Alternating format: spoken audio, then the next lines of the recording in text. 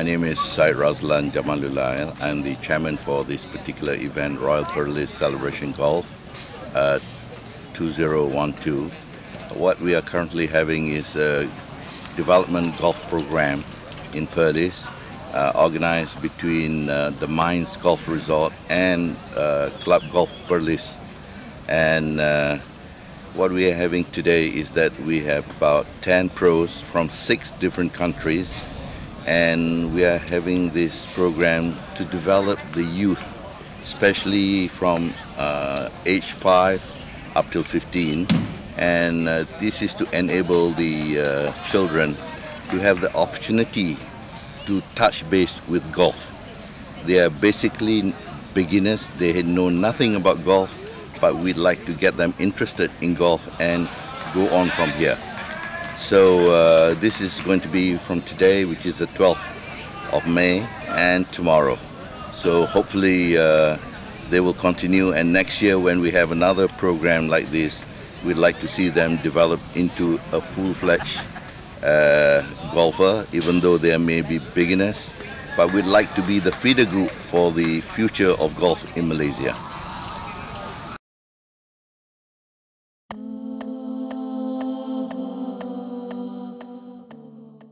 Ya, saya Muhammad Ali. Saya adalah ahli Kelab Golf Putra Perlis, dan pada hari ini saya membawa anak-anak saya untuk menyertai golf klinik yang dianjurkan oleh Kelab Putra, dan saya rasa ini adalah satu-satunya acara yang akan membolehkan para junior untuk memberi petunjuk ataupun ajar untuk mereka menyertai golf pada masa akan datang.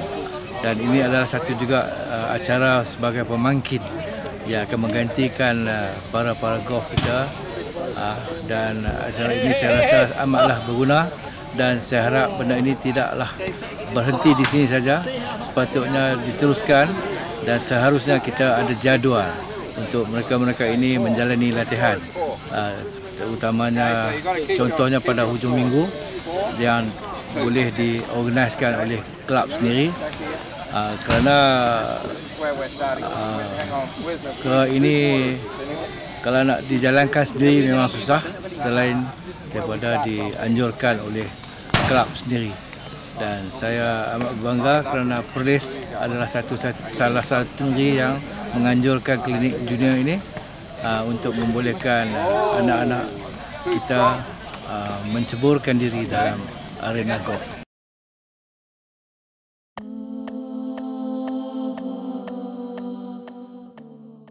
Okay, Assalamualaikum and a very good morning. Today I would like to talk about this Royal Perlis Celebration Golf. So I think this clinic is very good for junior golfer, so as well as they will be a better golfer.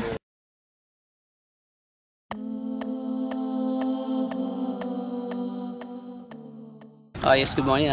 Peter Beard's my name. I'm an Australian golf professional from Sydney.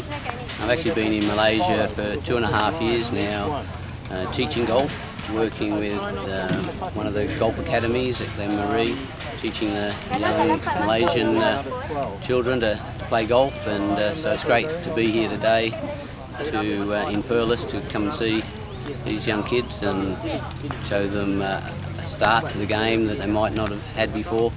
And hopefully, they'll continue playing and learn to love the game like so many other people do throughout the world. But it's fantastic that we've got the facilities here at Perlis, and the kids have come along. It's a great game, and really worth getting an introduction at an early age, so that as years go by, they learn to appreciate what a great game golf is, and what great kind of people turns individuals into. Learning the special things such as honesty and sportsmanship. And these are important parts of life itself. So it's great to be here, and hopefully we'll have a great day. Thank you. Hi, my name is Scott Pusey. I'm from the U.S. and I live in Thailand. and before that in Indonesia. But I've been to Malaysia probably 30 times, but I've never been to the state up here in Perlis, and this is really nice. The facilities here, what the King's doing with the golf program, giving back to the community to get kids to start and promote golf in this area is just a classy thing to do. He's a good man, and it's good government up here. The facilities here are absolutely gorgeous, and if you ever get a chance to come up here and try it, come up here and play the golf up here. Thank you. Selamat pagi. My name's Simon French. I'm originally from the UK.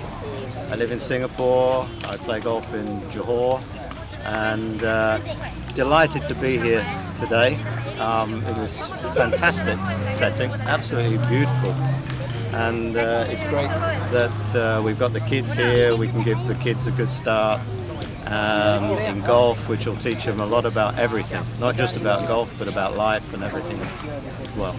So absolutely delighted to be here. Fantastic.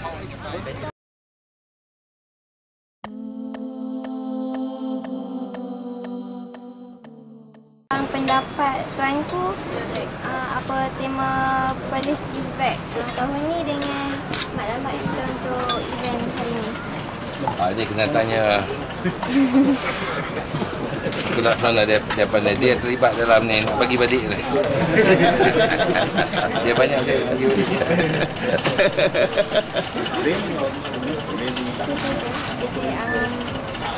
Apakah pendapat tuanku tentang majlis hari ini? Banyak aspek, Munat.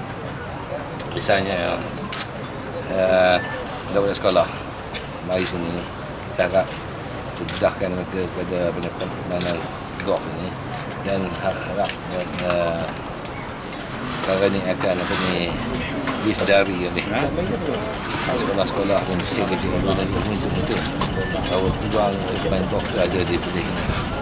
Dan kita berharap satu hari nanti pemain-pemain daripada Perlis mewakili Malaysia dan juga mungkin bahagian dalam kompetisi dalam dunia ni, dan juga itu dia menarik pelancong-pelancong asing kembali ke negeri Perlis, kerana kita ada bersama kita pemain-pemain golf daripada Australia, India dan semua untuk bahagian petang ni dan pagi esok. Dan saya harap mereka bila balik ke tempat masing-masing boleh membawa ini sebutan yang baik, yang elok tentang Perlis ni. Ini satu tarikan kepada ini sports tourism. Apa tema Perlis Gives Back pada tahun ini? Ini kena tanya tu nak soalan dia bagi macam mana. Dia orang politik. Tanya tadi lah, tanya tadi. Apakah maklumat kita untuk event pada hari ini? Macam mana? Apa maklumat kita untuk event hari ini? Selamatlah supaya kita dapat lebih banyak lagi pelancong ke negeri Perlis, dan juga generasi baru yang muda ni akan satu hari ambil bahagian dengan lebih banyak lagi dalam permainan golf dan juga sokan-sokan lain. Saya harap dan insyaAllah boleh mewakili negeri dan negara Malaysia kita ni. Terima kasih tuanku.